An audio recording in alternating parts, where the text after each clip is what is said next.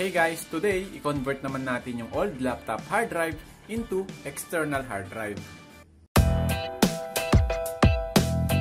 What's up guys, Julius here and welcome back to my channel. So before we begin, make sure na hit mo na po yung like, share mo na rin po yung video para makatulong sa iba. Ayan. So guys, paano nga ba mag-convert ng old laptop hard drive or PC, pwede rin po sa PC, into external hard drive? Ayan. So ano nga ba yung mga kailangan natin guys? So ang kailangan lang natin guys, syempre yung old na laptop hard drive or PC. Then, meron tayong tinatawag na case. So ito yung case niya or tinatawag na enclosure. Okay? So nabili ko po ito sa PCX. So marami naman pong bilihan nito guys, kahit sa Vilman, Asianic, marami po. So siguro naman guys sa location nyo may mahanap kayong enclosure. Ayan. So ang size nito guys is for 2.5 para sa laptop po siya. Ayan. So lahat naman po kasi ng hard drive ngayon guys or hard disk is SATA na po. Okay? So tara, open natin. So guys, ito yung enclosure or yung case niya. Okay? So meron po siyang screw dito, ito, and ito.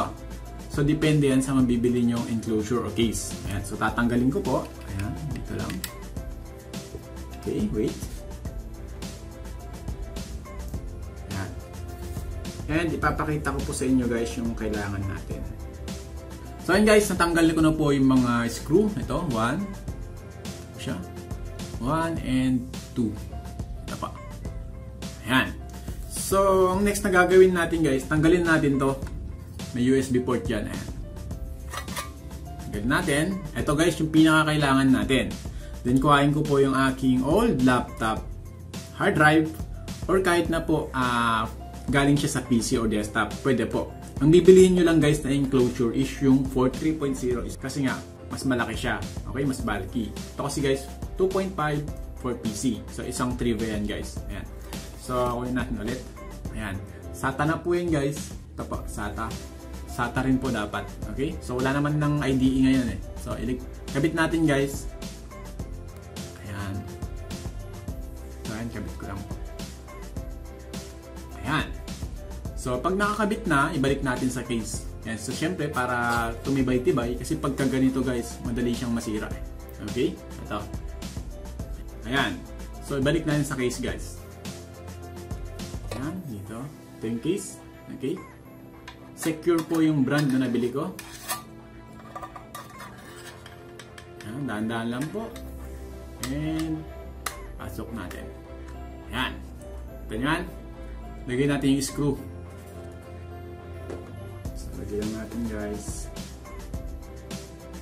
And syempre pagkatapos natin ilagay yung mga screw, jump in tayo sa ating PC para testingin po siya. So sayang naman kasi guys, di ba, pag may mga old na PC kayo or desktop, laptop, papakinabangan natin yung hard drive yan guys. Ayan, so screw ko lang guys Wait for a while. Ayan. And dapat meron tayong USB connector. Ito po siya. Okay? So USB 2.0 lang po yun sa akin. So meron kasi pag meron kayo nakitang kulay blue, 3.0 na po yun. Ayan. Yung speed po yun guys. Ayan. So ito po siya. Tara, jump in tayo sa aking PC para testingin natin. So ayan, dito yung PC ko. Then, ito po yung port. Ayan. Saksak naman natin dito guys. Any USB port po, pwede po siya. Okay, saksak ko po dito sa 3.0. Ayan. So, kung mapapansin nyo, umilaw na po siya. Ayun. Binasa na po yung ating hard drive. So, ayun guys, nandito po ako sa aking desktop. Gagawin natin, pumunta tayo sa ating My Computer or this PC para i-check natin yung plinag nating hard drive. Ayan. So, pumunta tayo sa ating this PC or My Computer. So dito naman sa ating My Computer guys, makikita naman natin kaagad guys yung naka-plug na hard drive. Ilan po ba yung naka-plug na hard drive mo sa loob at yung external. So ito guys, dalawa yung hard drive ko. Ito yung OS ko and of course, ito yung backup file ko. So that's mean, ito po yung plinag nating hard drive. Ayan. So yung isa may laman na, yung isa wala. So ang gagawin natin guys, kung importante po yung laman ng old laptop hard drive nyo or PC, so much better, ito, best movies, copy natin. And of course, i-paste mo po kung saan nararapat. Ayan, so yung isa walang laman. And kung may mga virus naman guys, i-format na po natin syempre para mabura. Right click lang po natin, format. And ituturo ko lang po sa inyo guys. And start. So ayan guys, pag in-okay natin to, that's mean guys, mabubura po lahat yung laman ng old laptop hard drive nyo or PC. Ayan. So okay natin dahil wala namang laman. Ayan, so formatted na po siya guys. So okay lang po natin, close natin. Ayan, so pwede natin lagyan ng laman tong external na ngayon. Kasi nga, yung old laptop hard drive natin, tinurn on natin or kinonvert natin into external.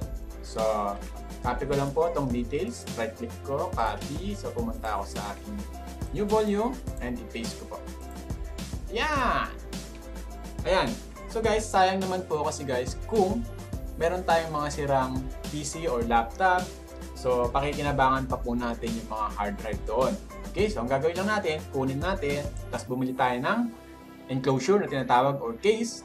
Pag yung 2.5 na sinasabi, yun po yung for laptop. Then yung 3.0 naman po, yun po yung for PC. Okay, so any nearest na store, na IT store po, pwede nyo pong bilihan. Kahit nasa ang lupalop kayo ng mundo. Ayan. So, X lang po natin to guys.